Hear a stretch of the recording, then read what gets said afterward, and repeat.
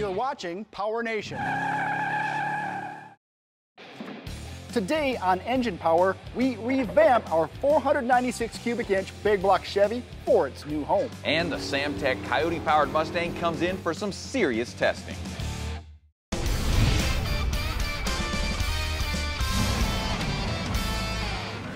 Hey everyone, welcome to Engine Power. You may recognize this rig right here. This is one half of our twin Big Block buildup. This is 496 cubic inches of Big Block Chevy glory. Now we've built this engine in a couple of different iterations, and both of them make great power for their application. And obviously, because this is here, there's more to come. But to see how this engine ended up here, we have to jump in the Wayback Machine and see the historic but storied past of this engine. This engine was originally part of our twin engine dyno experiment, where we built two identical 496 cubic inch Big Block Chevys that made 600 horsepower and 630 pound-feet each, and ran them hooked together at the same time on our engine dyno. After engine A ended up in a Music City Trucks project, we took engine B and gave it a few changes to make it an extreme street power plant. With a larger solid roller camshaft, 365cc trick flow cylinder heads, Edelbrock Super Victor intake, and a Holley 4500 flange throttle body EFI, the engine pumped out 752 horsepower and 586 pound-feet while turning 7,200 RPM. Now that was some really awesome testing, not only because we got to try out one of our crazy ideas, but also because we showed that you can build engines that perform completely different with the same short block assembly. And today we're going to be putting this engine into its final form. Our first combination made really great low RPM torque and okay power. Our second combination turned a ton of RPM, made awesome power, but we lost some of that torque. So today we're going to be shooting for somewhere in the middle with our final combination. And we're also going to be making this engine easily swappable and low maintenance for a very good reason. We always get questions from viewers about what happens to engines when we're done with them and how they can get one. Well, for this engine, we partnered with POR 15 products to actually give you, the viewer, a chance to win this engine when we are done. But before this engine gets into its final form, there's a lot of parts that have to come off, so let's get cracking. After slipping the serpentine belt off, the front accessory drive can be partially disassembled and removed from the engine. Next, we'll pop off the valve covers and remove the rocker stud girdles for easy access to the Polylock rocker nut. The rockers and push rods are removed from one cylinder at a time, making sure the cylinder is at TDC compression stroke. All the valve train is kept in order and looks great for a high spring pressure solid roller setup. The intake was sealed well, but after a little wiggling, it comes off. Well, this is a brand new build, and it's only had dyno time on it, and engines had no troubles and ran awesome, so we weren't expecting to find anything, but it's still a good sign that everything looks good, there's no abnormal wear, and that's a good sign for a foundation. We'll remove some of the guide plates to get a socket on all of the head bolts. The ARP fasteners can be loosened up before removing the trick flow 365cc cylinder heads. When the carbon looks like you've spray painted it on like that, that means everything's doing what it's supposed to in the combustion chamber. We'll keep tearing the engine down with the lifters and harmonic damper coming next. We always feel satisfied when the oil looks great and has no particulates in it. To get to the camshaft, we'll remove the oil pan and timing cover. We'll reuse this double roller timing set later, but with it out of the way, we can slide out the large solid roller camshaft. If you're like us, you not only like working on your hot rod, but if a need arises to work on your daily driver, you're up to that task as well. So when you're looking for parts from budget-minded all the way up to OEM quality or above, look at rockauto.com, because they have a wide selection of anything you're going to be working on. For instance, they have a large selection of gaskets if you're just sealing your engine back up. If you are doing tune-up stuff to your ignition, say you're working on your old Mopar and need a lock cylinder, they have you covered. Also, brake components, drums, shoes, pads, rotors, and even brake hardware to make your job easier. All in all, no matter what you're working on, Rock Auto has your solution, so get online and check them out. Coming up, the guys from Samtech stopped by with their Pro Charged Coyote Mustang for some high-powered dyno testing. We have a special guest today here in the shop, School of Automotive Machinists and Technology, better known as Samtech. EFI instructor Darren Smithers and students Charles and Cameron are here, and they brought us a car. Now, this car goes all around the country and is displayed to show what the Samtech students get to work on. It's a real race car, so they said, we want to test some stuff while we're out. So I said, hey, we have a chassis dyno, so come strap it down to the dyno jet and let's make some hits. This car has a long and storied history at Samtech and is completely student built. So Darren, tell us about the current combination of the car. Well, we use the S1095 for training and testing purposes. Current configuration, about 10-to-1 compression.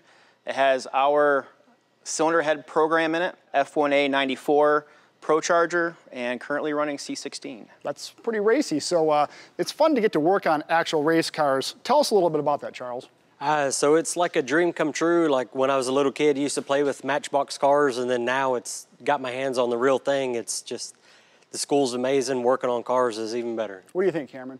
I think it's a lot of fun. You get to go and play around and in real time change parts, do it yourself, and see the benefits and the cons to what you're trying to accomplish. Sure. Now you have a few things you want to test today, so I said enough talk. Let's get this thing fired up and see if we can make some power. Sounds good. We're going to establish a baseline on this dyno and these atmospheric conditions and see what we're starting with. All right, everybody got ear protection? Everybody good? Yep. All right, light it.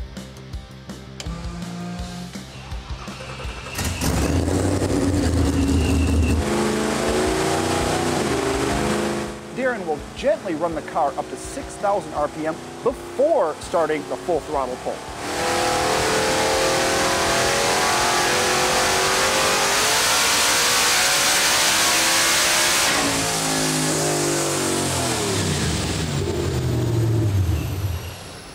What is it? Clean run, 897.28, 631.12. We're within 2 horsepower of our dyno. Okay, so that means everybody's stuff's right. All right, so what's the first thing you want to do? I'll have Cameron pull the logs, and we'll walk through that. And then if you want to start, I don't think we have enough heat on the plug for it to really tell us, so we'll put 2 in it and see if we roll over or make any more. Sure. And go from there. I like it. Awesome. And go File, Save As. After looking at the data logs and making sure everything looks normal, Cameron will add 2 degrees of timing and make adjustments to the fuel table to compensate for today's atmospheric conditions.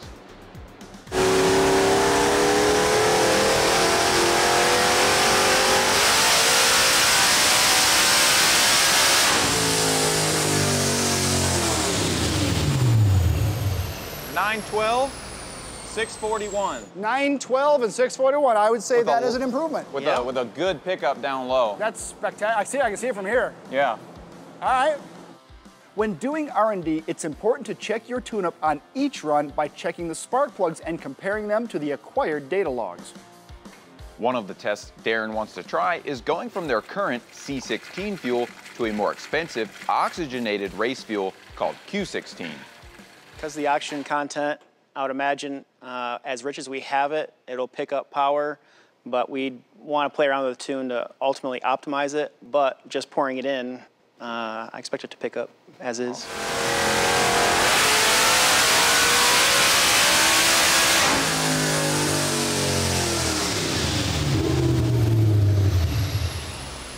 There we go. 946.19 and 661 for torque. Ooh, that's a nice change right there. Yeah. That's a lot more than we thought. We'll have to see what the log says. I'd imagine it would be adding a bunch of fuel. Yeah. There's more fuel, more oxygen. Yeah. And being boosted.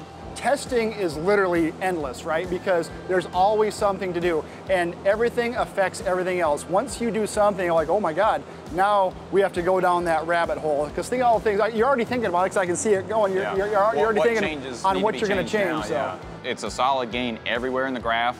It's the same graph, just higher, which is good. There's nothing weird going on, but... Yeah, and how fun is this to go do a bunch of testing and see what kind of power we can make. Congrats to you, everything Thank you. did what it was supposed to do, and just continue on from here. This is exactly the kind of real-world testing students experience at Samtech. Now, they can't wait to take this data and use it at the track.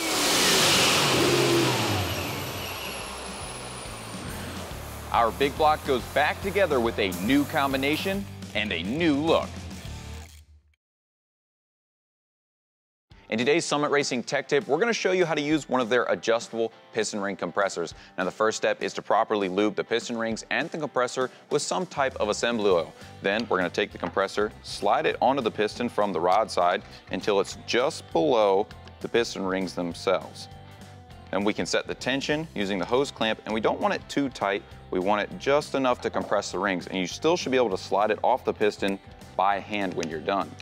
Now, if you were installing this in the engine, you would square the ring compressor up with the deck and then gently tap or push the piston into the bore. And the good news is that once it's set, you can use it on the other piston and rod combinations without actually changing it. Now, these come in a bunch of different sizes and they're adjustable to fit almost any automotive application. And if you want one for yourself, you can find it at Summit Racing Equipment. We're back on our 496 cubic inch Big Block Chevy and kicking off the reassembly by installing this new hydraulic roller camshaft from Summit Racing Equipment. It has durations at 50 thousandths lift of 253 degrees on the intake and 261 degrees on the exhaust, with the lobes set on a 112 degree lobe separation angle. Lift at the valve is 632 thousandths on the intake and 648 thousandths on the exhaust. We'll reinstall our timing set and set the intake center line at 104 degrees. A new gasket and some silicone seal up the timing cover. We'll also use a new one-piece oil pan gasket and dabs of silicone on the corners to prevent leaks on the freshly cleaned oil pan. To seal up the front end, we can press on the balancer and recheck our TDC timing mark.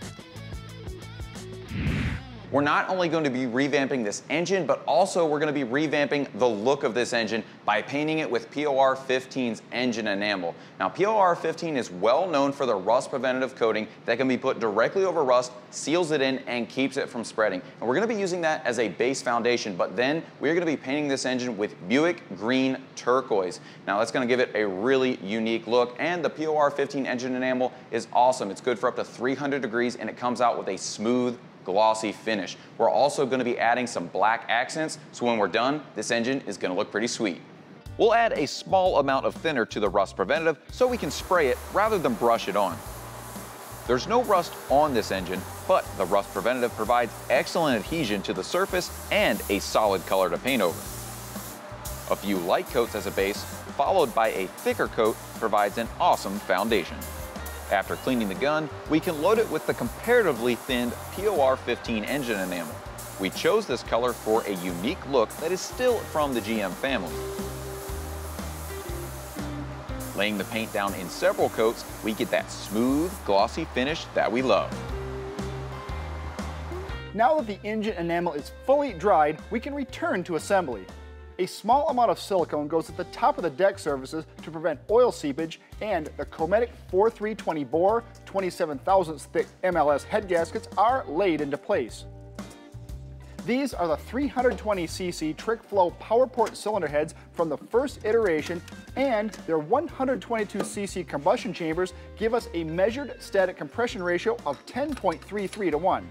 They'll provide enough flow for our new power goal and are already set up for our new hydraulic roller camshaft. The reused ARP head bolts are torqued in 3 stages to a final value of 70 pound-feet. The rest of the valve train is being reused from the previous builds since the components only have dyno time on them. The Howard's hydraulic roller lifters have been soaking in oil and are slid into the pre-lubed lifter bores.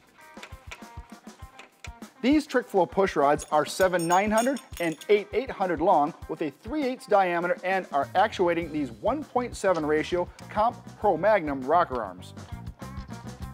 The rocker girdles aren't necessary on this lower spring pressure setup, so the preload is set at 1/2 turn past 0 lash on these shorter poly logs.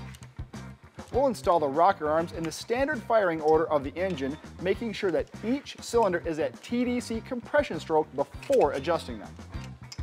With these new SCE intake gaskets glued in place, a bead of RTV around the coolant ports and on the china walls will seal up the color-matched Edelbrock 454R intake manifold. Like last time, it's cinched down with a set of stainless ARP intake bolts. With the painted Chevrolet valve covers in place, the color combo of this engine really starts to come together. Finally, we can reinstall the Holley mid-mount accessory drive. With everything attaching to the water pump housing, it goes on as easily as it came off.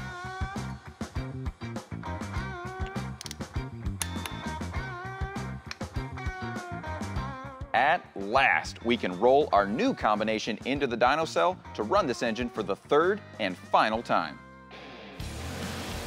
Next up, we test our Rowdy Pump Gas 496 in the dyno cell.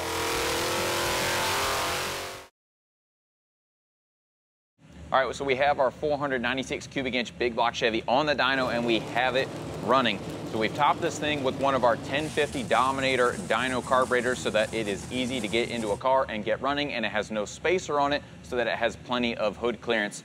We've been making some preliminary pulls on this engine, tuning on it, tweaking on it a little bit, and we think we have it right where we want it for pump gas. So we're gonna make some pulls and see what this thing makes. It is at operating temp, which is street temps, 175, 180 degrees. Yep. And so we're gonna make a hit and see what our racy street engine does here. It looks cool, I can tell you that. Yeah. All right, here we go.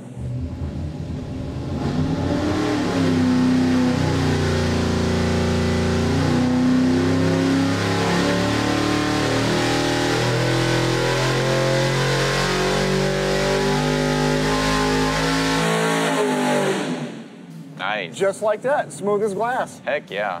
Yeah, Dang, nice. Okay. 629. Yep, and 577. But that's a flat torque curve. That's why I like building engines with flat torque curves, because they just kind of carry, you know? Right, right. And that's pretty good. I mean, everything looks good as far as the air-fuel ratios look nice. The oil pressure looks nice.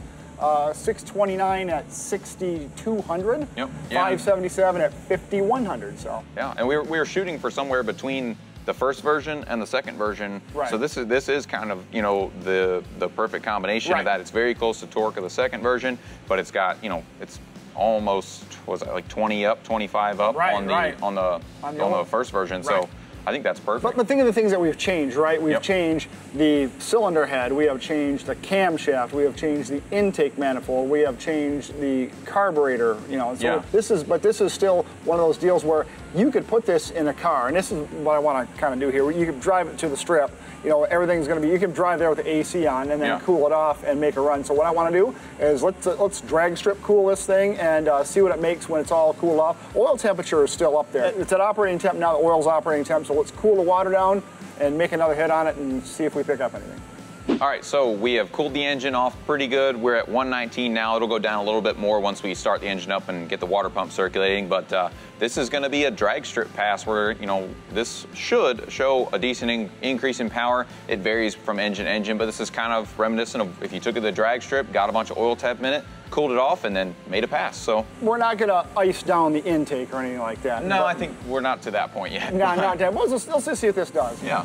And she just leveled off at 110. Here we go. Hit it.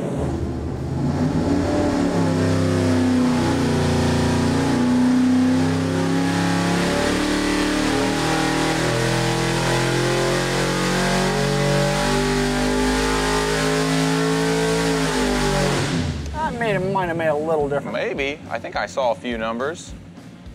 Dang, okay, 635. That's pretty solid for just cooling it down. I'll take 635. Yeah. So, that's good. So, let's see. 635, I mean, that's a little bit of a game. What were we? 629, 635? Yeah, 629 to 635. So, I mean, that's a little bit.